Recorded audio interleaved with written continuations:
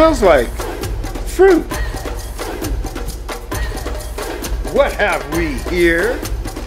Product of Ethiopia, hand-picked, natural, Yirgacheffe. This is wild coffee of Ethiopia.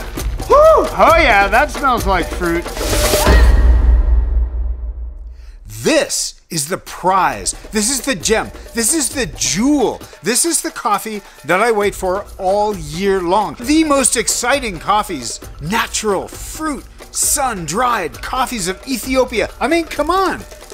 Even before you roast it, you can smell wild, unpredictable, natural fruit.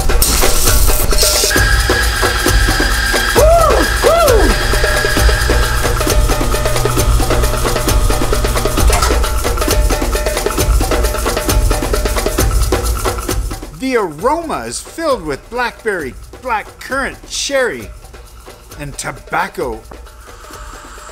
The mouth feels extremely sharp.